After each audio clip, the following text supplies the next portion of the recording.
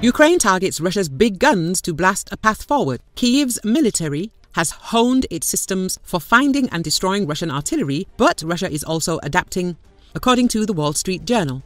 It is noted that the operation is an example of how Ukraine has honed its system of identifying and destroying Russian artillery, giving its armed forces an important advantage as they try to push forward and retake occupied land, with some 70% of Ukrainian combat casualties resulting from artillery strikes, according to a recent study published in the Journal of the American College of Surgeons. Taking Russian guns out of the fight saves Ukrainian lives. In this contest, Ukraine has an advantage in the accuracy of its artillery, aided by Western equipment and Ukrainian ingenuity. That has helped Kyiv's forces to gain near parity in a field where Russia previously had an edge, according to soldiers on the front line. Russia is also improving, Ukrainian soldiers say, by using drones to guide its big guns. Ukraine has fewer than a dozen counter-battery radars, and they are a particularly high-value target.